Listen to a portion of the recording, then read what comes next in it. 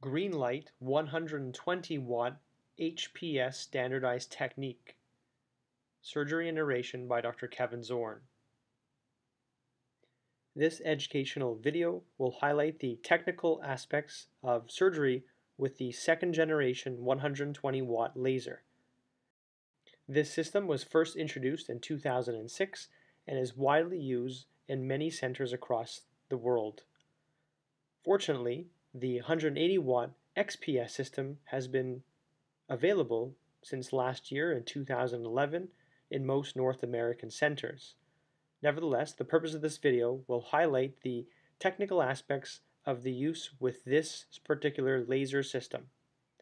First note, when compared to the newest generation laser fibers, the fiber itself actually has a quartz cap compared to the metal cap, which is much more resistant to thermal damage.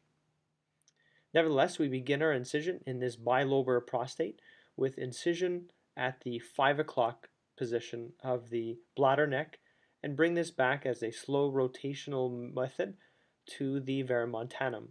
Laser setting here is 80 watts. What is important is to take down this groove, whether it be a very close contact methodology or at a slower sweeping speed. Here we simply bring back with quick rotations to incise and not allow the tissues to stick. Our goal is to get down to the surgical capsule, and this is usually identifiable first at the thinnest point at the bladder neck. This can be demarcated clearly by the color differentiation from a clear white, and there's the orifice being pointed out by the laser, compared to the adenoma, which is the light tan brown tissue laterally. Once this depth is identified, we then fire the laser on a tangential path along the adenoma at the junction to the capsule. As such, the energy is being focused more on the adenoma. Once we get to this appropriate layer, we will come across certain stones that are along the capsule. This is another identifying marker to know that we have reached the right plane. Care must be taken by the surgeon so as not to injure the fiber by energizing on the stone or keeping stuck in one area. Compared to the newest system, which actually has a thermal reading so as to protect the fiber from devitrifying or fracturing, the surgeon must be much more precautious with this fiber system. Here, the Mojo fiber, as it is termed, which has a 400 kilojoule lifespan, is continued along the junction of the adenoma and the capsule along that 5 o'clock position.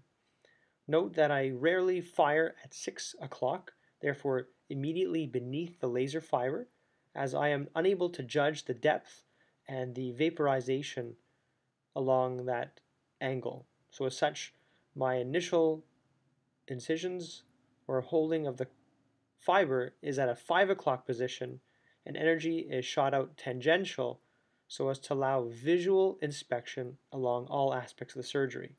So as such, my reference is 5 o'clock, and either, like in this instance, rotate from 5 o'clock to 4 or 3 o'clock, or from 5 to 6. However, the standard is off on a tangent so as to allow the surgeon visual recognition throughout all aspects. And here we can see a nice capsule.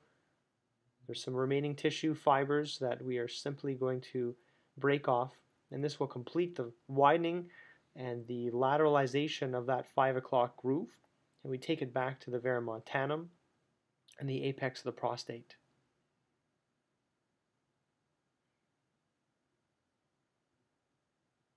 Care must be made in this instance where there is already some tissue sticking to the fiber, either to rub it off at the bladder neck or to pull out the fiber and use a small white wet cloth to remove any tissue from sticking on the cap.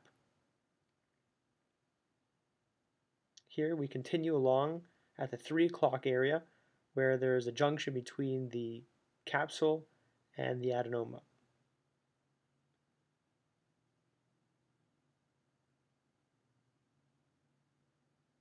The working space between the cap laser and the tissue should be approximately 1 to 2 millimeters. The reference will be the fiber cap, which is 1.8 millimeters in diameter.